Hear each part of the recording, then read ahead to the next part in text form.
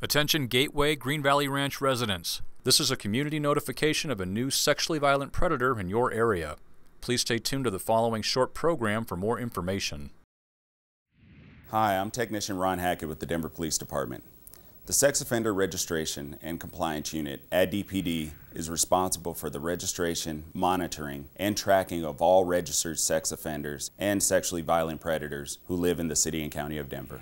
Here's a brief history of sex offender legislation in Colorado. Our state laws trickle down from federal government mandates. In 1994, we had the Jacob Wetterling Act, which mandated that states would establish a sex offender list. Megan's Law of 1996 said that the public would have access to those sex offender registration lists. The Pam Lichner Act of 1996 stated that some offenders might have to have lifetime registrations. And the Adam Walsh Act of 2006 unified sex offender laws across the country. In Colorado, the legislature has determined that sexually violent predators, by definition, pose a higher risk to the community at large, and therefore mandated that upon their release from the Department of Corrections, the community must be notified. Sex offender notification in Colorado happens in two ways. The first is passive and ongoing through the sex offender registration process, which is a list maintained by local police departments. The second way is active, via community notification for those offenders determined to be sexually violent predators by the courts or by the parole board.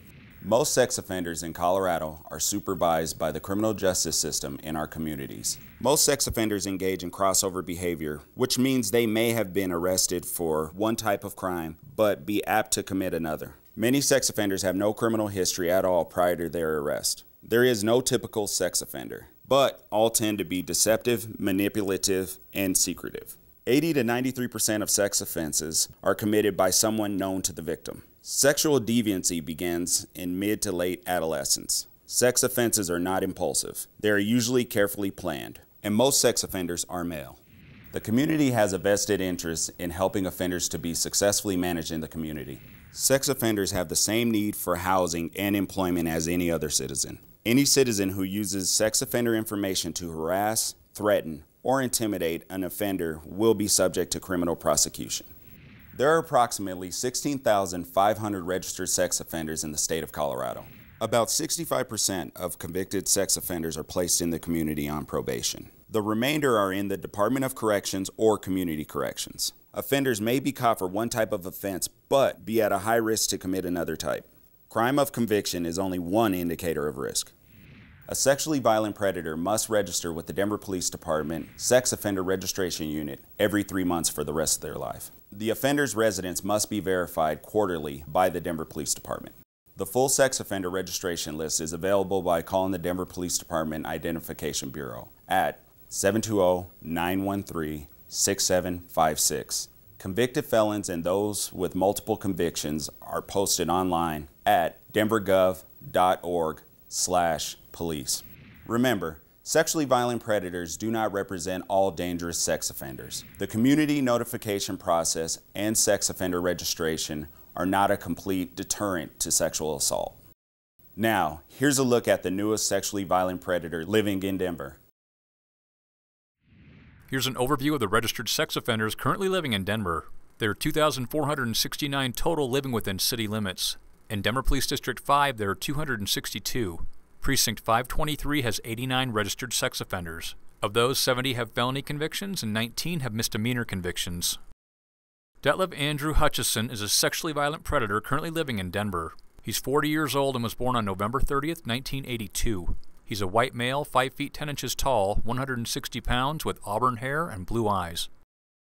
He's currently living at 4853 Halifax Court in the Gateway Green Valley Ranch neighborhood of Denver.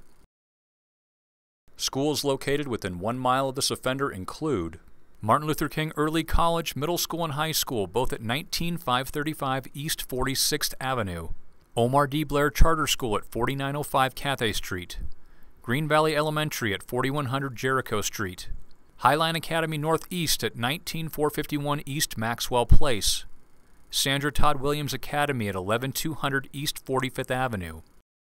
Parks located within 1 mile of this offender include Town Center Park, Green Valley Ranch East Park, 41st and Ensenada Park, Lisbon Park, First Creek Open Space, Marama Park, Green Valley Ranch West Park, Highline Canal, Orleans to Nepal.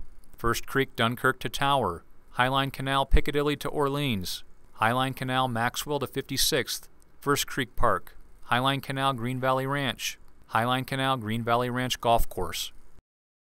Recreation centers located within 1 mile of this offender include Green Valley Ranch Rec Center at 4860 North Argonne Way. Bus routes located within 1 mile of this offender include Route 45, Himalaya Road and 50th Avenue, Himalaya Road and 49th Avenue, Green Valley Ranch Boulevard and Flanders Way, Green Valley Ranch Boulevard and Himalaya Road, Route 42, 46th Avenue and Flanders Way, 47th Avenue and Flanders Way. A brief history of charges against this offender: attempted sexual assault on a child and sexual exploitation of a child. He's currently on parole and registered with the Denver Police Department on February 27, 2023 to 4853 Halifax Court in the Gateway Green Valley Ranch neighborhood of Denver. Past charges against this offender include sexual assault on a child, sexual assault on a child position of trust, kidnapping, exploitation of a child, aggravated assault on a police officer, assault, battery, robbery, menacing, criminal extortion, burglary, fraud, forgery, theft, criminal mischief, weapons violation, resisting arrest, disorderly conduct, trespass, traffic offenses, contempt of court, parole violation, narcotic charges. Ditlev Andrew Hutchison has been determined a sexually violent predator after meeting the following criteria. Criteria 1, age 18 or older on the date of the offense, or under 18 and tried as an adult. The offender was age 36 at the time of the offense. Criteria 2, the crime must have been committed on or after July 1, 1997 and convicted on or after July 1, 1999. Crimes include sexual assault, felony unlawful sexual contact, sexual assault on a child, sexual assault on a child by a person in a position of trust. The offender was convicted on January 3, 2001 for attempted sexual assault on a child. Criteria 3, the relationship to the victim was one of the following. Victim was a stranger to the offender, or the offender established or promoted a relationship with the victim primarily for the purpose of sexual victimization. The victims were a 10-year-old female and a 14-year-old female. The offender was known to the victims. Criteria 4, positive results or the passing of a risk assessment instrument administered by probation parole staff and a qualified treatment evaluator.